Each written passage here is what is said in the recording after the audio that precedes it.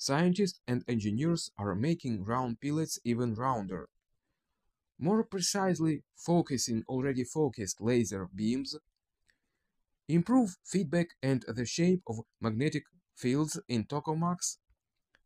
All this to enhance fusion devices without increasing input energy.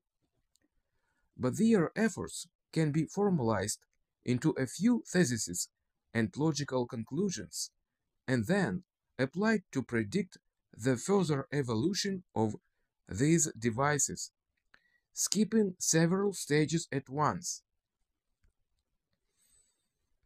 Increasing the control channels of the reaction medium and their resolution. For example, differentiation the pellets layers and structure. Complicating the algorithms and timing of reaction medium control and their resolution. All of this is essentially to slow the growth of entropy in the reaction medium.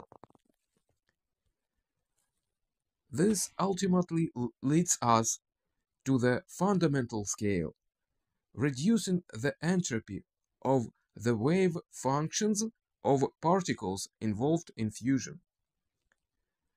Engineering a narrowing of the phase space of states to increase the probability of fusion reactions.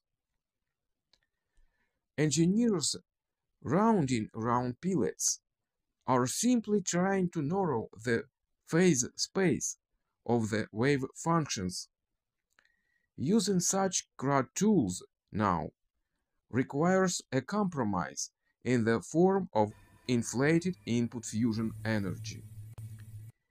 Figuratively, this means that in 2029, NIF engineers will fabricate pellets at the highest available resolution, using stereolithography and achieve maximum success.